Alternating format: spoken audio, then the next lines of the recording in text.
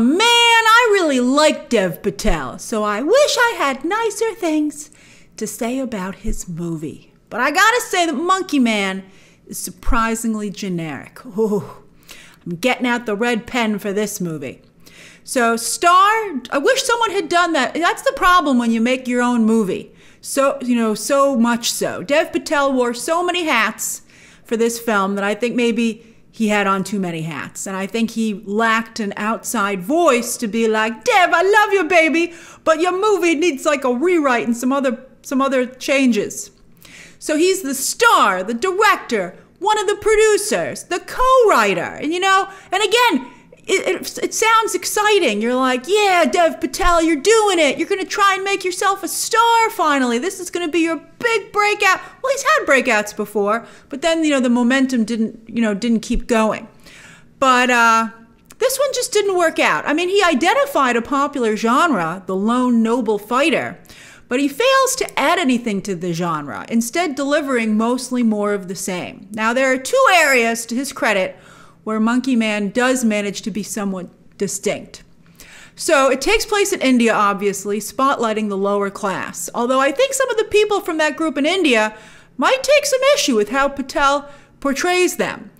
For instance, there's a movie that came out back in 2021 on Netflix, The White Tiger, great movie, which has a similar story, yet I feel is more unique and has a more positive, upbeat, dignified spin. Monkey Man is like really bleak to the point where I think some people might be like, whoa, man, like there are some good things happening here and some quality people. Then the other area where Monkey Man is unique is how it shines a spotlight on India's transgender community. That was a nice surprise in the film. Vipin Sharma, as a transgender priestess, has one of the most beautiful and moving spiritual speeches I've ever heard about the trans community. It was beautiful. It was so good, it could be a monologue for an acting class. That's how good it was. I was like, look at this gem in the middle of this mediocre movie. Patel really turns Monkey Man into a love letter with profound respect as well to India's transgender community. So that's like the two unique things about the movie. So I'd say, now let's switch over to what doesn't work, which is unfortunately a much longer list. The biggest problem with Monkey Man is that Patel's character, and this is a big problem for this movie, is actually not that great a fighter. Like, I think after his first fight, I was like, I can't believe that's the result of this first major fight. Like, are you serious? It was like in those comedy movies. You're like, I can't believe you missed. I can't believe you missed. It was crazy. Like, he gets better for the third act, but not that much better. Like, I mean, the third act is where he should have started in terms of skill level. Like, the fight scenes never reach the level of John Wick, which the movie actually references. I'd be like, psst, Dev, your movie's not good enough to reference John Wick. It's just going to make people feel bad. Although it references it early on when you're like, maybe it will be like John Wick, but it never got there. Even the recent Roadhouse has better fight sequences, or the extraordinary Extraction series. That's fantastic. The success of John Wick has led to a lot of copycat films, including many from the directors of John Wick, who started, of course, their own production company, 87 North, and they just flooded the marketplace with fight movies. And then there have been other ones as well, like, Extraction, as I just mentioned. And so these days, you got to be really special to stand out from the crowd. And then on top of all the John Wick copycats, before that, you had the Taken craze, which is very similar. I think Taken even eventually kind of in some ways led to John Wick. So, you got all the Taken copycats, you got all the John Wick copycats. And then Monkey Man, I'm afraid to say, and also Monkey Man feels a little 90s too, a little bit, like when True Romance came out, everybody was like, what's this? This is so crazy. I love it. And, it started a craze, but, now you're like, a lot of people have done this already. So you can see from Dev Patel's resume that he gravitates towards the thinking man's film, right? I think and I saw when I was looking into this film, like when I wanted to figure out what I wanted to say, I saw a quote from him where he said, oh, I want to bring more gravitas and cultural significance to the action genre. And it's like, does anybody really want that though? you got to really think if there's an audience for that, because the audience who would appreciate that doesn't want to sit through a fight movie. And the audience that wants a fight movie doesn't really want to sit through that other stuff. Maybe if you can get just the right balance. But this movie doesn't have that. In fact, it leans too far into the thinking man's action movie. It's got more thinking than action. Because Dev Patel, I think because he wants to have the thinking man's action movie, he makes the mistake of taking what should be the B storyline, his character's emotional arc, and makes it the A storyline. I mean, these problems are like so simple, but yet so big and overarching that I wish someone had said this to him and been like, you know, this just isn't going to work out, Dev. Well, I mean, we'll see how it does at the box office. The reviews have been nice, but I think in large part because people are rooting for Dev Patel. He's a very personable, wonderful guy, but maybe not a great filmmaker. All right, so we'll get to that in a moment. So the focus of the film is his character's emotional state. Who wants that? As well as a lot of commentary on the current state of India, politically and socially. But from like an emotional perspective, he's not offering like any solutions. These elements could make a lone noble fighter movie have some substance, right? Yet first and foremost, if you promise people a lone noble fighter movie, you gotta deliver a lone noble fighter movie, not like how he feels. Too often during the movie, I also shook my head that Patel's character simply did not have what it takes to be the hero of this movie. Driven so heavily by emotion that it becomes a problem for the character. You're like, get out of your head, man. I mean, that's intentional. That's what Dev Patel wants to explore. Like, his emotions are too much, man. He can't even fight. And you're like, but I don't want to watch that. It doesn't make for a good movie. Patel plays a character who fights in an underground arena. And to be honest, I can't really see anybody, betting on him. And that's a real problem. That's a real issue for the film.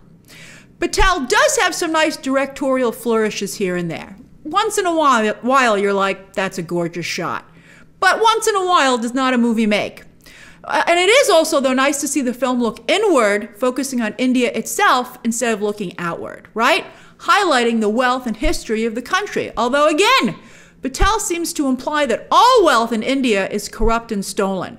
And, if I know some of you who watch this channel are in India, and I'd be very curious what your reaction is to this movie.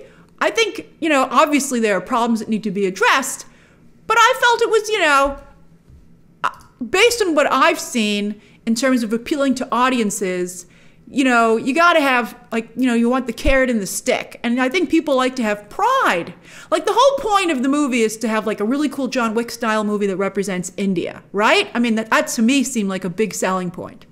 But yet the movie is so down on India and so negative, it wipes out that element of pride and feeling good about the representation. So I think maybe somebody should have pointed that out to Dev Patel as well. I mean, again, that would of course be up to the audience in India. I know there was some concern about how India would react to this film, particularly the powers that be in India, and I believe there was a rumor that's why Netflix ended up not wanting to release it. I can see why they would feel that way. But I would also say, I think audiences in India might have an issue with it as well. Patel, of course, as always, cuts a dashing figure. He looks very sharp in a suit, and his hair continues to be amazing. He's got great hair.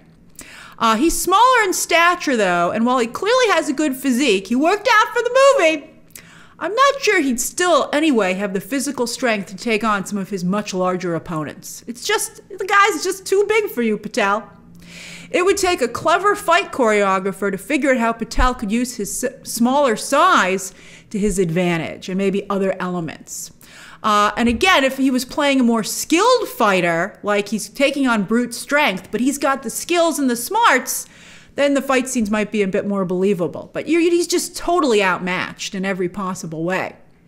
I will say that Patel does give his character a horrific enough origin story that you definitely understand the pain that fuels him and why so many other characters are willing to help him and risk their own lives, because what is done to him is just so horrific and egregious. But also, if I see one more exposition puppet show, I can't take it. I mean, it was great in Blue Eye Samurai. I loved it in the latest season of Fargo, but you can't all do it. It's played out. This is why it's important to see other people's work and have an idea of what other people are doing.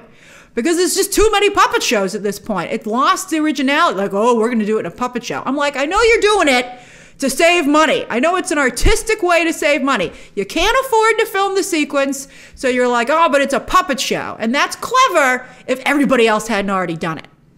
The rest of the cast does a nice job, though. Very, very good cast.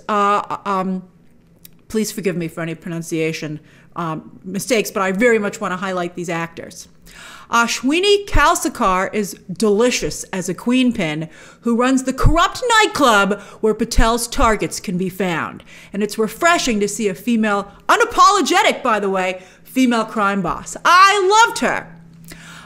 Sobita Dulapala plays a prostitute at the club, and she makes a very strong impression. I really liked her a lot. She's beautiful, fantastic personality. She just leaps off the screen, and it would have been nicer to have a larger role for her. Aditi Kalkunte is also very moving as Patel's mother. Charlton Copley, I love you, Charlton Copley, always a treat. Pito Bash delivers some good comedic relief, although I felt very sorry for his character. I didn't think he deserved what happened to him. While Sikandar Khair and Makrand Deshpande make extremely compelling villains. And again, Patel's character made some real dumb mistakes going up against them. I'm like, does this guy, I mean, movies are very popular in India. I'm like, have you never seen a movie? I mean, you're making some real beginner, like pre-beginner mistakes. Like, it was, sometimes you were just like, dude.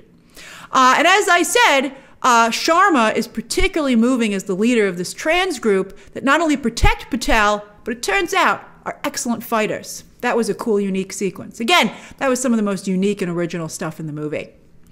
In fact, I think Patel should have relied more on his supporting cast. He made this movie as a calling card for himself, and as a result, he focuses intently on his own character. But as the famous saying goes, so much of acting is reacting. And here he's reacting a lot to himself. And I think the movie would have benefited substantially from getting outside of Patel's character's head and allowing him to play off of this wonderful cast that he assembled. So yeah, you can totally watch Monkey Man. I mean, I don't think you need to see it in theaters, but you've seen this movie before many times, and almost always a better version. I'm sorry to say that, again, while I really like Dev Patel as an actor, I don't think he's particularly skilled as a writer or a director. I would liken this to when Joseph Gordon-Levitt directed Don John. Remember that? Similarly, meh. Like if you're only directing a movie to help your acting career, maybe you're not a director. Apparently, Neil Blomkamp wouldn't direct this movie when Patel asked him, but Neil Blomkamp said, "Why don't you direct it yourself, Dev?" And that turned out to be really bad advice. Christopher Nolan, by the way, told Joseph Gordon-Levitt not to star in his directorial debut. And what do you know? Christopher Nolan was right. Jordan Peele, who's an extraordinary director and helped to get this film released, very cool of him. I'm sure he's a big Dev Patel fan too. He doesn't star in his own movies, and that, I think, benefits his work. Some actors very rarely can do double duty. It can be done, but I think for the most part, actors should be producers on their own projects, but partner up with a great director, which is the case much more often and works out much better. And if Neil Blomkamp didn't want to direct this movie, Dev Patel should have just kept asking around. Although I got to say, again, the script is weak. So I think that that would have also hurt him. You know, he would have had to find an up-and-coming director who needed the gig and, you know, was like, the script's not great, but Dev Patel will be in the movie. He needed an up-and-coming director who wanted to hitch their star to Dev Patel. And then maybe even though the script would continue to be weak, although maybe the director would have the guts to be like, Dev, thanks for bringing me on. Can I maybe rewrite your script just a little? You know, please. I promise you it's going to benefit both of us. But I think then, you know, at least the movie would maybe be a little bit better directed, and that would have maybe helped it a little bit better. All right, so that's my review of Monkey Man, now playing in theaters, but probably very soon on streaming. And I think that if you want to see it, digital and streaming is probably the better place. All right, so share your thoughts down below, subscribe today, and of course, as always, you can check out some more videos right now.